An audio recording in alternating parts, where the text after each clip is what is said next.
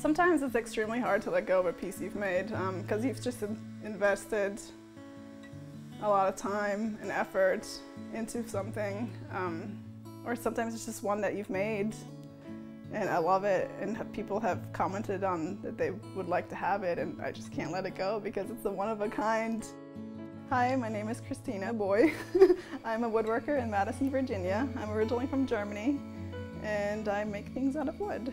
I think it's extremely important to pass along your craft. I feel like today everybody just scatters because I don't want to be here, I want to go somewhere else, I want to experience something new, I don't want to follow in my father's or mother's footsteps. I feel it's important to be able to pass it along.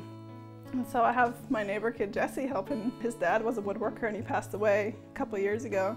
So for me it's even more precious to teach him.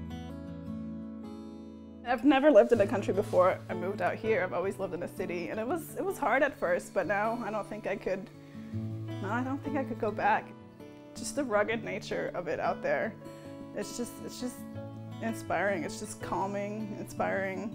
And like I've been saying lately, I've been taking those rugged elements and combining them with the design of the slick modern, and just to me, yeah, that's how I bring it together. There's a history there, there's a story there. I think people want to connect back to where things come from instead of, imports from China.